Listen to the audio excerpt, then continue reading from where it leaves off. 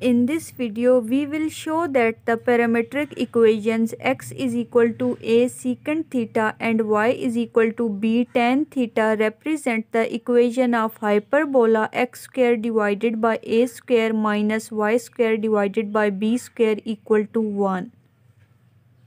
Now coming towards its solution, it is given that x is equal to a secant theta. By dividing a on both sides of this equation, we can write it as x divided by a equal to secant theta. Now by squaring its both sides, we get x divided by a whole square equal to secant theta square, which can be written as x square divided by a square is equal to secant square theta. Let it be named as equation number 1. It is also given that y is equal to b tan theta. Now by dividing b on both sides of this equation, we can write it as y divided by b is equal to tan theta. Now by squaring both sides of this equation, we get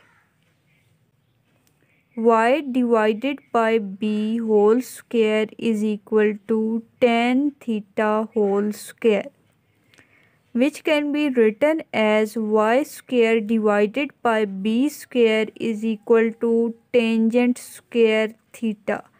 Let it be named as equation number 2. Subtracting equation 2 from equation 1, we get x square divided by a square minus y square divided by b square is equal to secant square theta minus tangent square theta.